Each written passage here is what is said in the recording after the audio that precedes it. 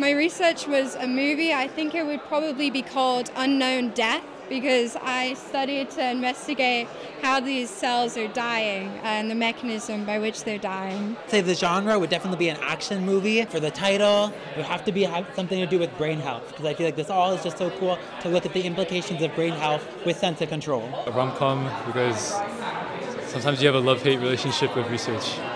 It would probably be like a comedy where it's like crystallography is like gardening. You just hope it works out. Action genre, because a lot of people compare this study to like a video game, and you're using a joystick, and it's compared to helicopters and flights as well.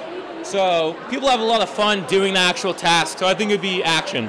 Swimming lobsters in the hot lava or ice water. It'd definitely be a thriller, I'd guess. Like a slow burn thriller, because it takes a very long time for actual results to happen.